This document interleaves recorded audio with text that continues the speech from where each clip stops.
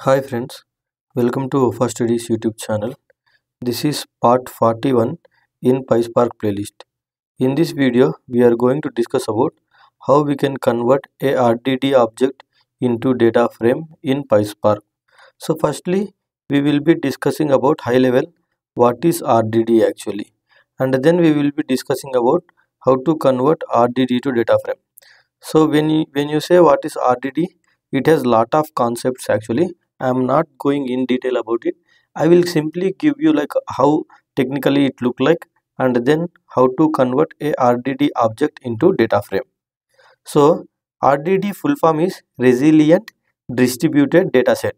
So simply try to create a imagination in your mind that RDD is nothing but like a list in Python. I hope everyone knows what list means.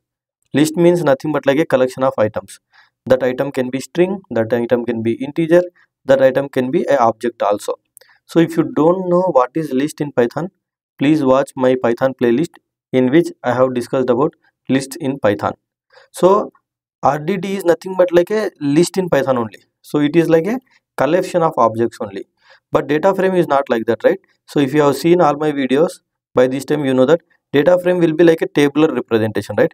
It will be having a named columns grouped together, and when you use a show function, it will actually print like a table, so that you can, so it's like a tabular thing, right? But it is like an object related thing. So collection of objects are nothing but like RDD, and it has several advantages. First thing is it is immutable. That means like how data frame, right? If you have seen the entire playlist, by this time you know that whenever you apply any transformation on top of the data frame, it won't change. It will create a new data frame. So that is called immutable nature. You cannot change once it is created. It can create a new one with the new changes, but you cannot change the existing one, and it will process everything in the memory. So in RDD what will happen, let's say you have a 10 objects. The objects will be partitioned, and they were distributed to the individual nodes on the cluster to process them, and then finally group it together to produce the data for you.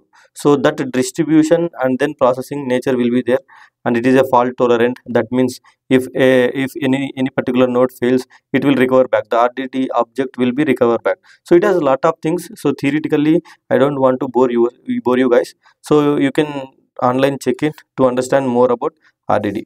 So in this video we will see how to create a RDD object, and then how to convert that RDD object using this two data frame function and create data frame function.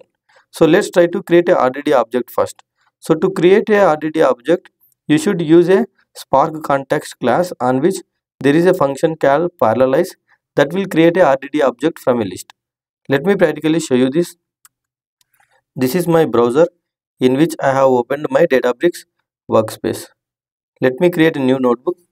I will name it like RDD notebook. Python is a default language. This is a cluster. So once I hit a create button, it will create a notebook for me. Let me close this pop-up here, and here let's try to create an object called data maybe. So data, then it is, let's try to create it as a list of objects. So objects may be tuple. So let me use, this is like ID, let's assume, and this is like a name. Okay. So similarly, let's try to add another object also into this list. So this time let's use 2 offer. So now this is list, right? So if you want to know, let's try to use this print type of data. So let me hit shift enter to execute this code, and you can see it is a list. Now this list we will convert as a RDD object. To do that, on top of the Spark session object, there is something called Spark context instance, on which you have parallelize function actually. So let's try to use this parallelize function. To this function we can pass this list to create a RDD object out of it. This entire code will create a RDD object. So let's have a variable called RDD to store it, and here let's try to print type of this RDD object to see the type. So let me hit shift enter to execute this code. You can see this statement printed that it is a RDD type object. It is clear. So now RDD type object is created. Now if I want to print this RDD type object, I should use a collect function to collect that data from different nodes or partitions and then present you. So once I hit shift enter, if you closely observe the result, it gives me back this list, which is a collection of objects. So this is a RDD. So once the RDD is available, you can use map function. There are a lot of other things that we will be discussing in our next video. So for now, you got an idea, like there is a RDD object which we created using this Spark context instance and parallelize function. So let's assume in your project you have a RDD object, and now you want to convert this RDD object as a data frame. Will that possible? Yes, it is possible. So what you can do here is, on top of RDD object, there is something called toDataFrame function. You can see here toDataFrame function.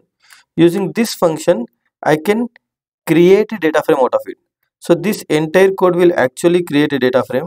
So let's try to save this data frame here, and then let's try to show this data frame here. So let me hit shift enter to execute this code, and if you have closely observed now, you will see a data frame created, but there is no column name specified here, right?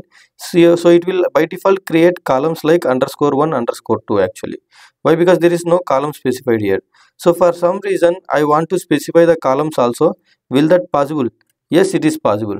If you see the screenshot, what I am doing for this toDataFrame function, I am passing list of my column names. So what you can do here, if you see the toDataFrame function, I can pass the schema also to there. You can see schema as a parameter, and for this schema I can mention like ID column, then name column, like this. So now if I hit shift enter, I should get column names as ID and Mahir. So hope you got it right. So this list, whatever I am passing, that will make sure to create a column names for my data frame object, which is created from the RDD object. So not only that, there is something called spark.createDataFrame function. If you have seen my previous videos, you know this.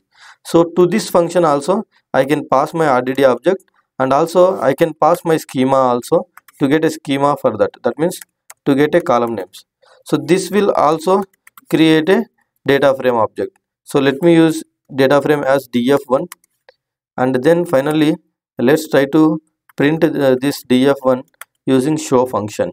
So once this command execution completes, you can see there is a ID column, name column, which got 2 rows. Okay, so let's go back to presentation. So that's it in this video. I hope you got an idea about what is RDD object on a high level, how to create a data frame out of it. Thank you for watching. Please subscribe to my channel and press the bell icon to get the notifications whenever I add videos. Thank you so much.